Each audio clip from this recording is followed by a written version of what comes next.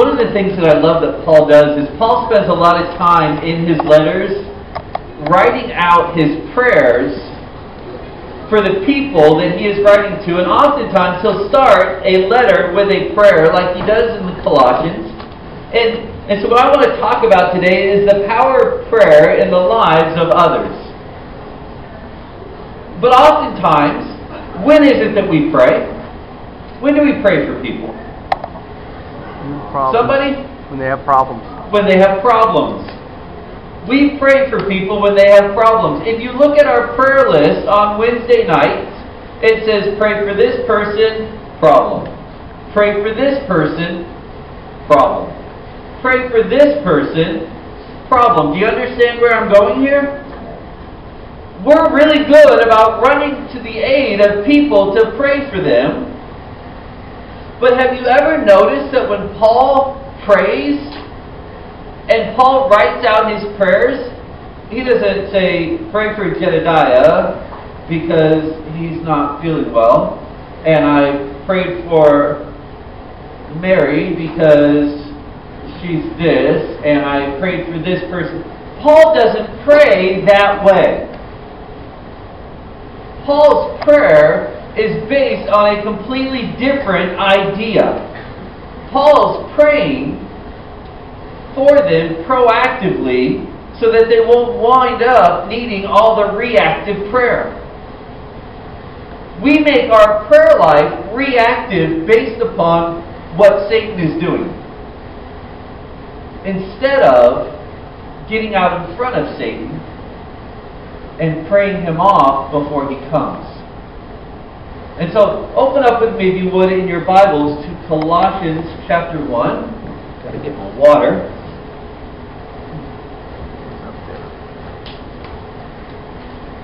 And we're only going to look at 5 verses today. Now I need my glasses.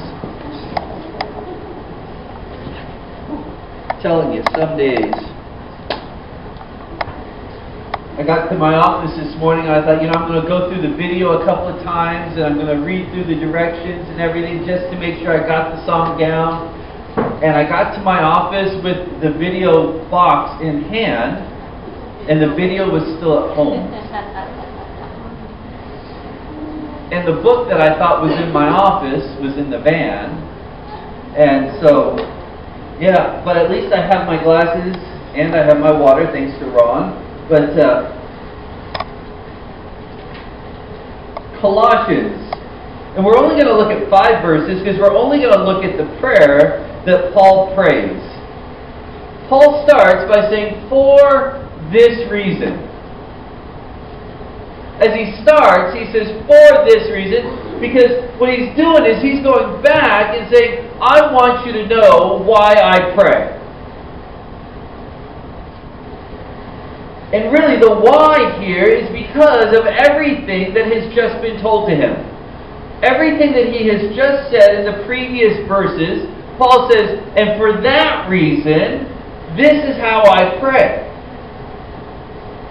Paul says, because Epaphras came and told me about all the amazing things that are going on in Colossae.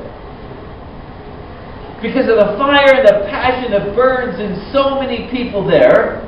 Because God is moving and doing a work, and basically Paul's saying, in a church I never started.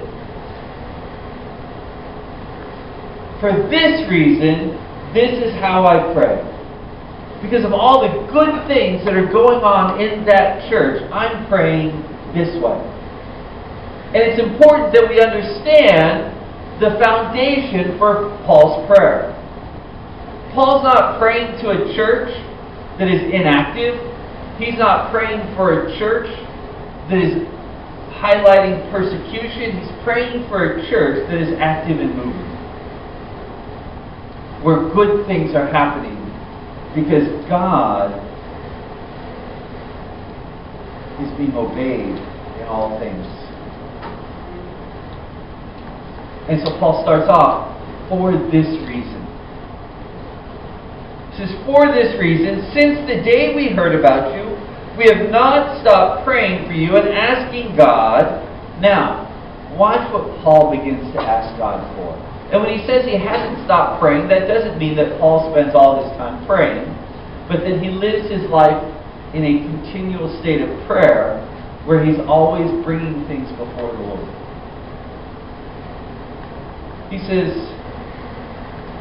I've not stopped asking God to fill you with the knowledge of His will through all spiritual wisdom and understanding.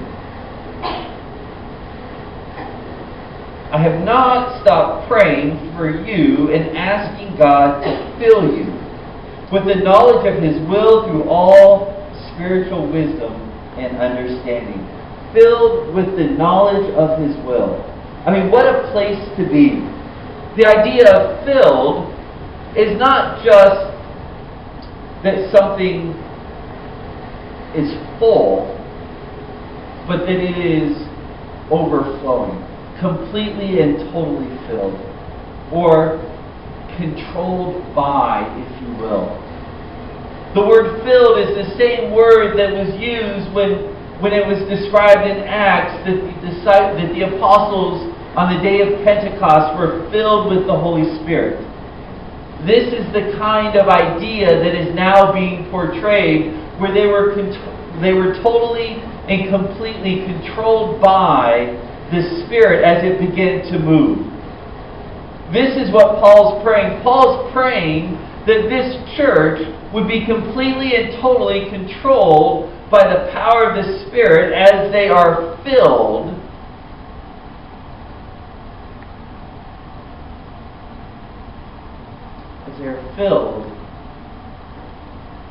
with knowledge.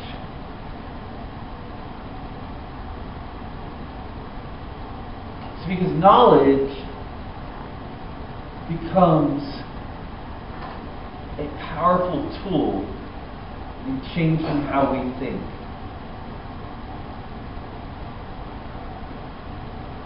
Because there's no self-control without mind control.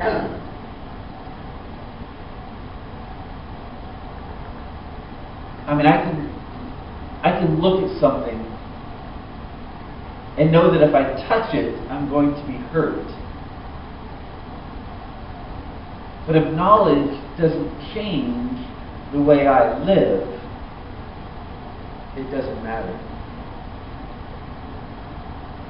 And you see, so often the problem with this word is that it becomes information that doesn't complete into transformation.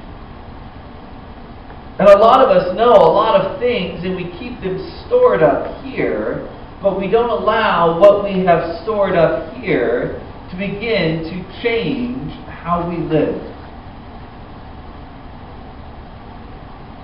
I mean, most of us know we're not supposed to be angry. How many of us still get there? Most of us know we're not supposed to harbor resentment and bitterness. Anyone besides me still do sometimes? You see, most of us know the information.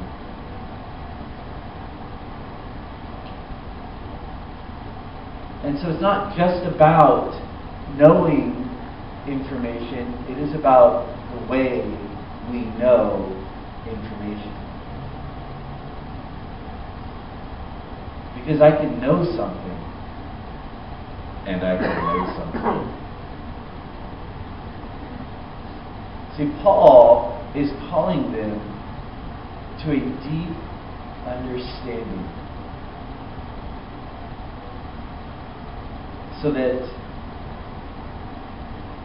self-control can come from mind control. We have totally and completely given our minds over to the Lord, so that He is now able to change the way we live.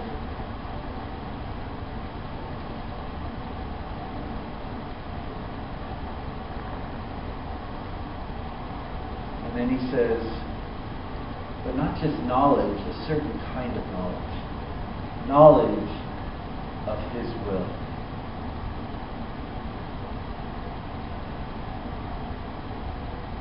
How many times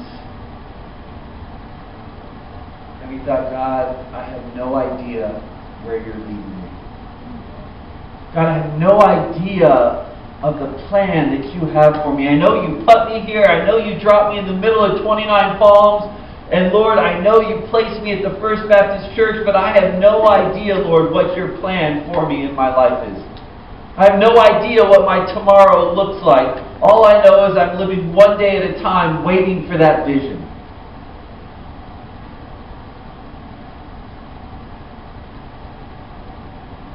Paul says, my prayer for you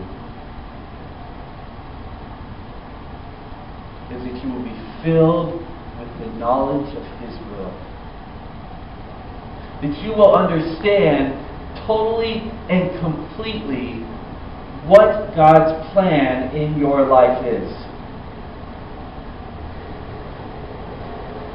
And I have to be honest, when I went to this conference that I went to a couple weeks ago, it was all about discovering God's will for your life.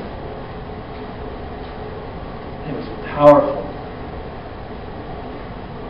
I came home, and for the first time in years, I felt like I was ready to live my life on mission again.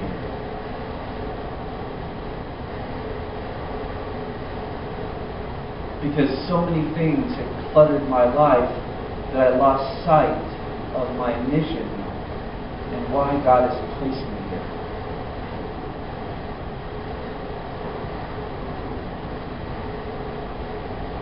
See, once I understand what God's plan is, everything changes. Once I understand what God needs me to do, things become so much easier.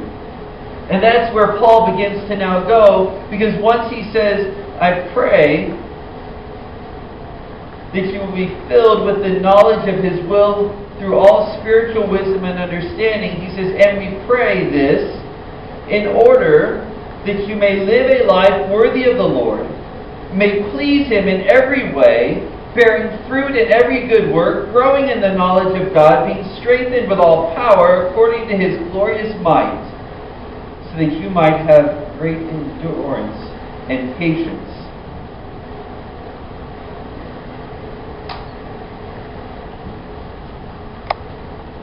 Paul says, once you understand what your purpose is, once you know what your purpose is, once we know our purpose in our lives, everything begins to change. If I know what God's plan for me is, it begins to impact how I live my life. Because now I can live on purpose, so I can live with purpose. I know what God has called me to. I know the places I'm supposed to be. I know the people I'm supposed to reach. And I know how I'm supposed to live in front of them. So it begins to change how I live my life.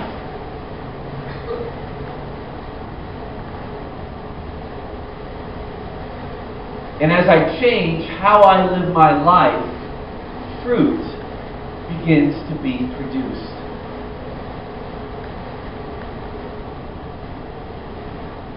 And it's not always the fruit of eternal life that's produced, but it's a fruit that is planted, the seeds that are planted in people's lives. And you don't know when that seed is going to be harvested. You don't know when that seed is going to grow. But God has not called us to keep track of numbers.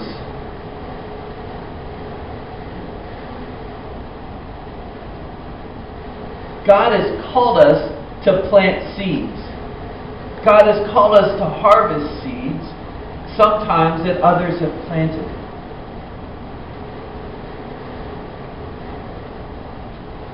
But you see, fruit begins to be produced.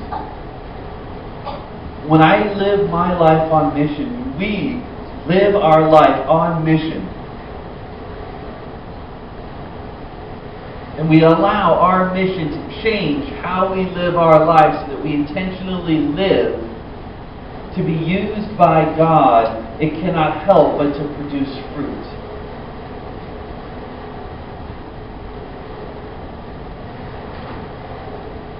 But it also changes how we live because we want to produce fruit. We want to be in a place where people begin to see us as one who belongs to the Lord. Because we understand that the things that we are doing are intentionally being done so that we can be on mission in our lives, and we know that we are in the process of proclaiming the risen Lord to people. It begins to matter how we live and the things that we say and the things that we do, because people are watching us. And what we don't want is to be disqualified from the race because of the things that we say and do. And it doesn't mean we have to be perfect. The most exciting thing is sometimes when someone who you're sharing the gospel with says, yeah, you know what, I remember a couple of months ago when you did this. And they begin to hold you accountable for your actions. And you say, yeah, I blew it. I was embarrassed by that behavior. I don't like to be that person. And they're like, really? That's your response? You didn't make excuses? You didn't blame anyone else? You owned it. And they begin to realize there is something different. And as we begin to live differently, as we begin to live on mission, the next thing that happens is we begin to grow spiritually.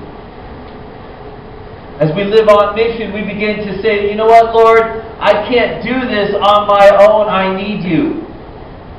Lord, I need you to intervene in my life so that these things don't happen and these things do happen. Lord, I need you to come and do a miracle in my life in a way that only you can, because I can't do the things you've asked me to do without you.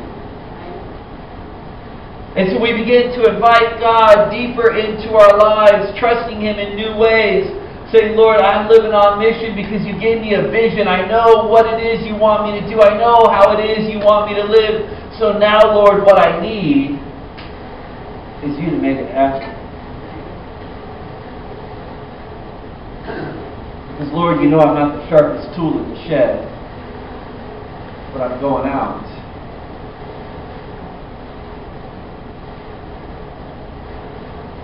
And as we go, and as we begin to live on mission, as we begin to live fulfilled in who we are, we begin to encounter trials differently.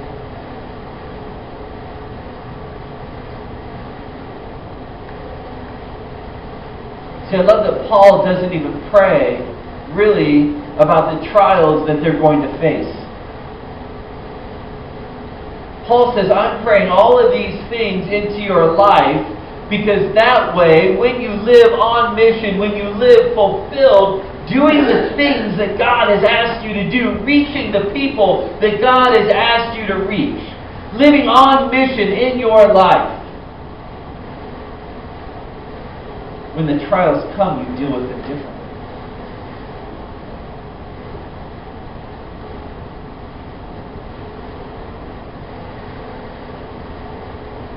See, we deal with them differently because we're living differently. So often in life, we come to that place and we get caught up in the storms of life and the winds are blowing. We're just like, not again.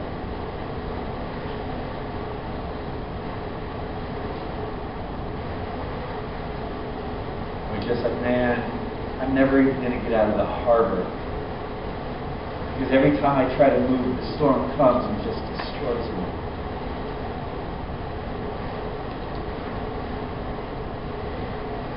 See, we oftentimes don't know where we're going once we get out of the harbor. Because we have no clear understanding of His will. We just think, I'm going to try to get out of the harbor today. And if I get out of the harbor, maybe something will happen.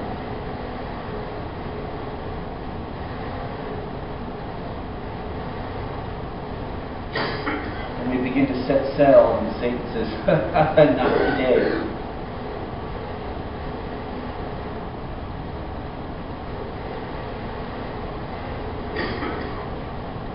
So we go back. Like, yeah, this is not working. And we feel it's not worth it because we don't have a vision for our ministry. We don't have a vision for the mission that God has given us.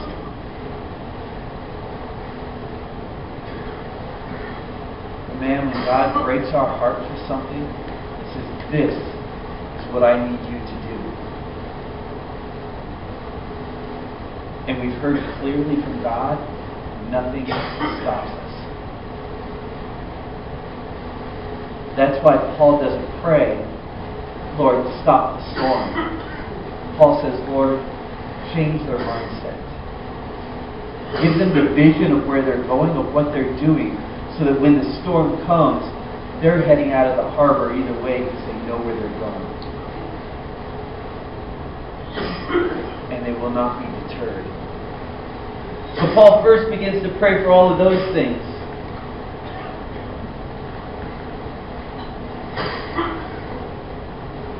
And then he says, giving thanks to the Father, who has qualified you to share in the inheritance of the saints and in the kingdom of light. For He has rescued us from the dominion of darkness and brought us into the kingdom of the Son He loves, in whom we have redemption, the forgiveness of sins.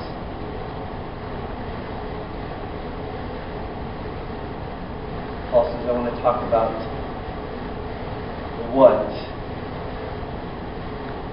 and then I'm going to remind them of the why. The why is everything that He has done.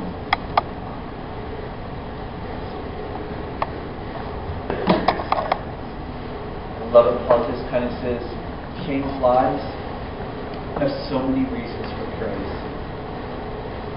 And that's what he's doing. He's just listing reasons for praise.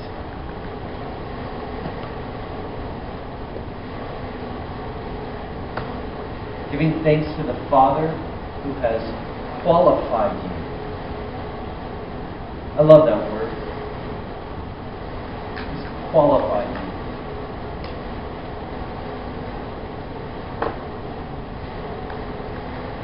There are so many things in life that are about qualifying. In baseball, the Little League, we have a regular season and everyone qualifies to play. And then at the end of the regular season, we have all-stars. And certain people qualify to play in all-stars. And we get together and we have a tournament with other teams in our district that have qualified. And then some teams advance. One team from each tournament qualifies to advance to the next level. And from our district, we go into Section 9, and we have teams from districts in Section 9, and they come, and we play those that have qualified. And from all of Section 9, one team qualifies to move on to the state or regional level.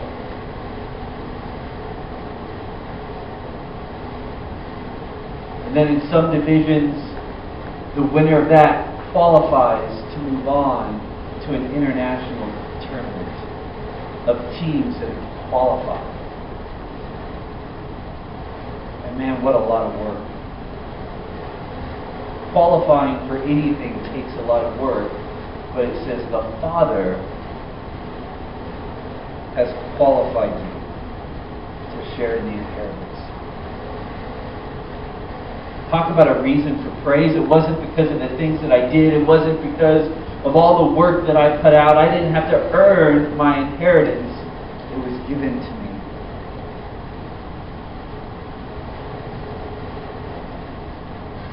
It was given because He rescued me from the dominion of darkness. What a reason to praise Him.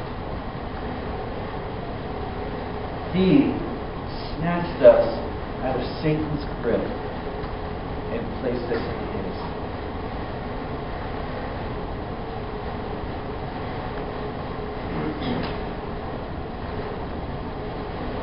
And so our mission then becomes being used by Him so that He can take others out of Satan's grip and place them in His.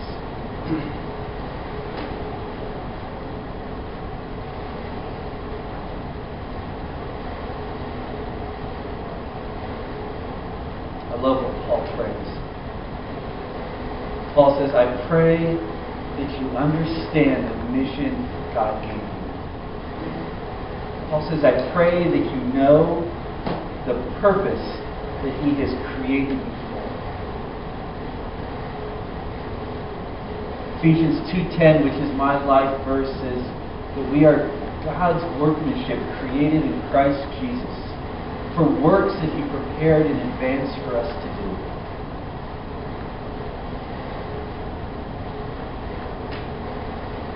See, a loving God created you, molded you in your mother's womb for works that He knew were necessary to be done. Because He destined us for victory.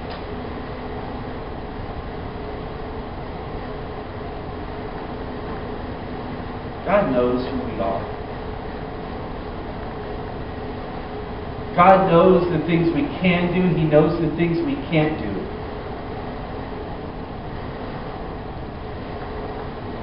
God knows the things that hurt us. He knows the wounds and the scars that we have. He knows our insecurities. And He says, I'm going to take you, pluck you out of Satan's hand, and give you a purpose.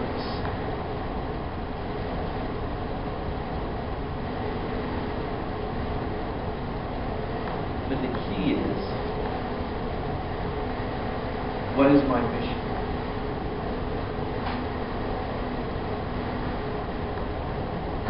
And so Paul's prayer begins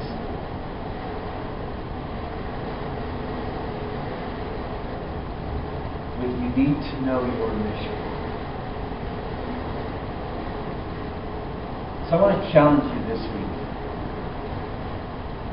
to sit down and write out your personal mission statement.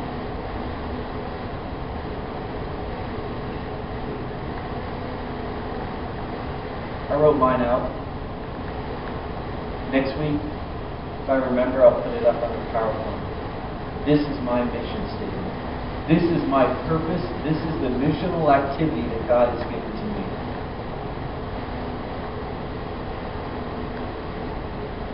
And as you write it, I want you to prayerfully talk to the Lord. Lord, I want to know the people you want me to reach. The how is not important, but the statement is, who has God created you? Because when you have that,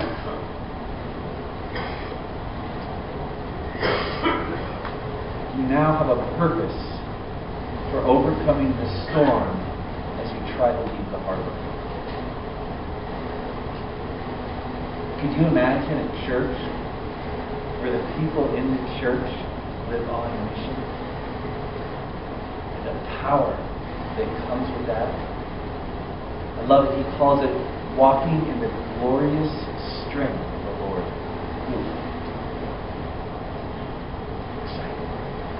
That church is what we have been called to.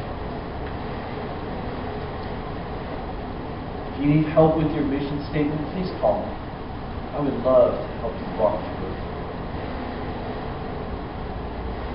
Understanding how God is created.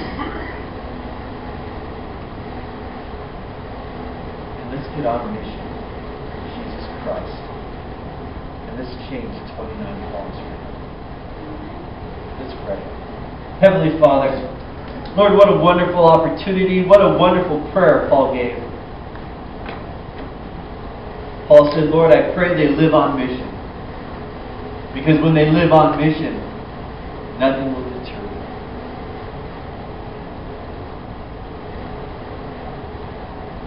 Just like when we have a mission, Lord, to go get something from the store. Stop signs don't deter us. Rain doesn't deter us. Because we're on mission. Lord, may we live our lives that way as we